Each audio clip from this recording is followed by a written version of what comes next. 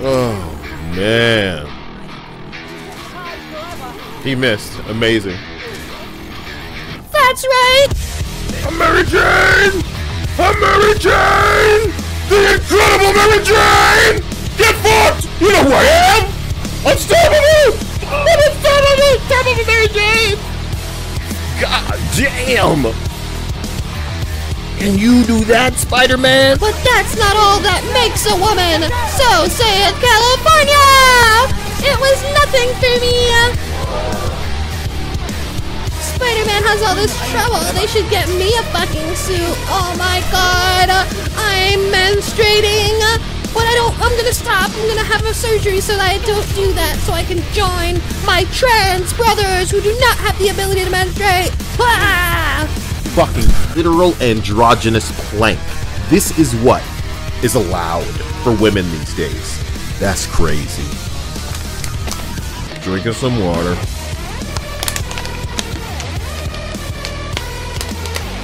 And I want you guys to have a much better look at this, so just give me 1 second. Woo! Ooh, she's hot.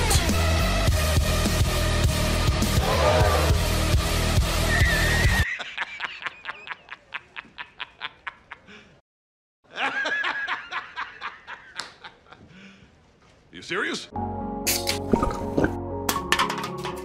Hello, beta testers. Did you know? All the LGBT missions, dialogue, and content have been removed from the Middle East version of Spider-Man 2 because they actually wanted to sell it over there. I say again, there's an objectively better Spider-Man 2 out there that the literal Middle East has access to, but not the United States of America. I guess this is how backwards Western media has become. We used to call this Clown World, but I humbly welcome you to the Panderverse. When the Middle East gets a Spider-Man that's closer to what the game should be instead of the Life is Strange, Swainy, walking sim full of your ESG dog shit. But you don't have to take my word for it. Then it takes about 40 minutes to go a bit Life is Strange, both tonally and mechanically.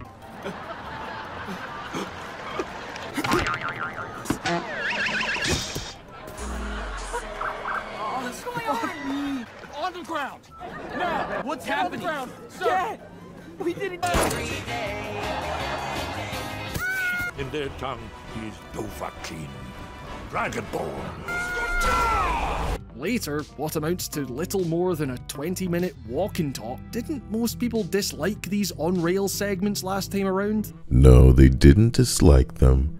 They hated them. I should know. I was there. You know, when I think of how SBMM and disbanding lobbies ruined Call of Duty, I need to remind myself, it's less about the pussies who call themselves Americans who can't even make a good gun game, and it's more about them crafting a product, not a game.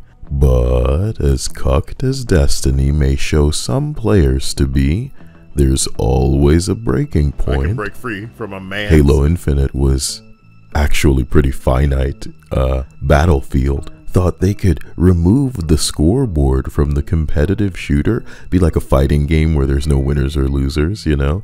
That's how fucking cucked the woke pronoun warriors are. Do you guys remember that Marvel's Avengers game by Crystal Dynamics? It's delisted now, but it wanted to take the super out of the hero. Sounds like a really fun experience, right? What's my nigga Reggie say about that? If it's not fun, why bother? Oh cool, damn, I guess Japan doesn't need huge dicks to keep railing the Western video games industry. Diablo and Avengers both reached a point where they were begging for your money, please, please come and pay. But no, the package mattered. And let's be honest, it's the characters, shape, and models that were fucked into the future. Eastern games and their actually inclusive and often customizable breast sizes that jiggle with the realism afforded to us by the advancements in technology we have achieved. But unfortunately, Insomniac Games has opted to take the spider out of the man. What would Spider-Man be without his spider powers? I'll tell you, he'd be man. Is that what you came here to play?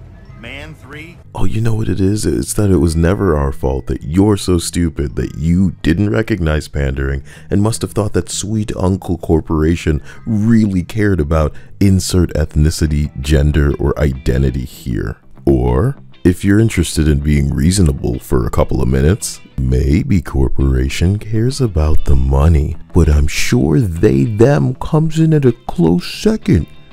And not like, 15 other entries of the money. Fucking idiots. Forgive the malding. This is a video about how they removed all that woke shit for a version of the game that they wanted to actually sell. So Gone is the mission where Cuban Spider-Man hooks up a gay Indian guy with his man partner. Gone is a mission where you play as a deaf black girl who graffitis poems about racism. Gone is the dialogue where you rescue people and they tell you about their same-sex partner, the pride flags, Jesus Christ, man. A user responding to all of this said, "Honestly, as someone who's gay, I miss when society wasn't so focused on us."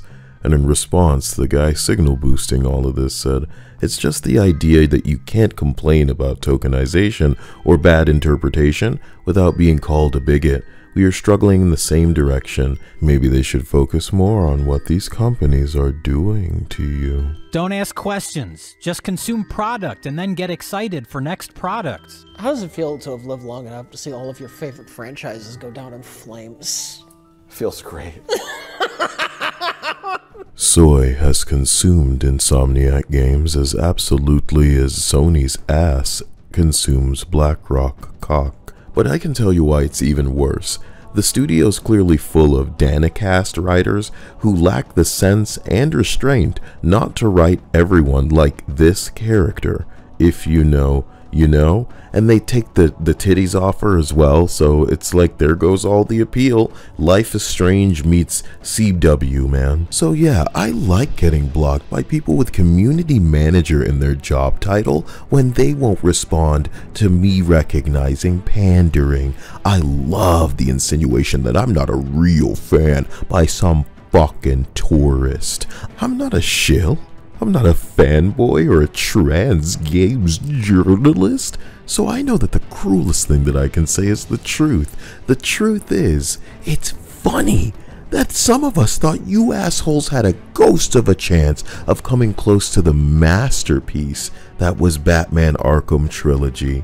So when I splash up a Jewish journalist Jason's woke take on how he thinks the studio should be more diverse, goo goo gaga. Wrong. We tried things your way too, remember? The gamer would prefer the studio staffed by the most qualified, preferably not by losers so up their own ass that they think they can whitewash another culture's language to be more progressive and inclusive. Have fun tweeting. Get mad all you want. It doesn't change reality. And the reality is that the majority of Spanish speakers that I have spoken to on that video, all of these Spanish speakers are all agreeing with me. Watch what they approve of and watch what they censor. Final Fantasy XVI had to deal with the onslaught from games journalists, most of them white as hell, talking about this Japanese game needs to be more diverse. Did you know that Final Fantasy XVI did not censor its game, and Spider-Man 2 did? You know, the Disney way of hiding ethnics on the poster so it doesn't hurt sales. Hypocrisy. It's the defining trait of these woke lunatics hell-bent on dividing. I want genuine equality, not an ugly Emma Frost, not an ugly Storm. Nerds, wrap your brain around this phrase. An ugly Mystique? She's a fucking shapeshifter. But femme fatales are dead. So saith woke culture. Women must be masculine and ugly. So saith woke culture. Existing is not enough. Acceptance is not enough. You must actively participate. You must love the downgrades, the reductions, the deconstructions, the Jurassic Park without dinosaurs. My name is Kyle. I'm a human being. I believe that more should unite us than divide us. Similarities, different strokes, all of that bullshit. I speak on behalf of the niggas who be staying in their own lane and shit. The white and black people that laugh at Boondocks and Chappelle because laughing is human, and we are that first. People come at me like I'm some sort of fucking gaming Malcolm X. I'm talking about video games, and I thought that I would be the most cringe nigga in the room, and you're out here pulling your pants down because you need to arch that back and be the most embarrassed. The fuck is wrong with you? The truth is, I don't care who calls me racist for acknowledging someone deliberately diminishing a culture, especially when it contributes to tensions that will be felt for a while. I'm talking about bullshit like Mortal Kombat. There is a simple man out there who keeps the wheels turning in our fucking society, and he wants a simple escape when he comes home, something that he grew up with, something he can set his watch to, something that can be summarized in 2 words: blood, tits. And you took the tits out of the motherfucking Mortal Kombat. You're contributing to the tension, dividing. You can make a female look like anything, but woke is so stupid that it'll take the sexy out of the lingerie, and you need to lose millions to learn a fucking lesson from that. They're far gone. But the worst part is we can't even speak sense to these radical trans numbnuts that don't understand that you're only useful for now, and some of that time is coming to an end. We doing you a favor. You see a title to a video and you think everybody's the same on YouTube because it's Kyle. What is up, guys? It's your boy coming at you with another one. Don't forget to like, favorite, and fucking subscribe. Smash that like button. Give me 5 stars. You remember that shit back on YouTube? Some of us ain't out here for attention on my demonetized fucking channel, my nigga. We want this shit to stop because we know it'll only get fucking worse in ways you can't fucking imagine if you don't give people the release that they deserve. All of us deserve it. Call me a coomer. I'm willing to be cringe if it furthers my message. I'm reloading! Enemies taking Alpha.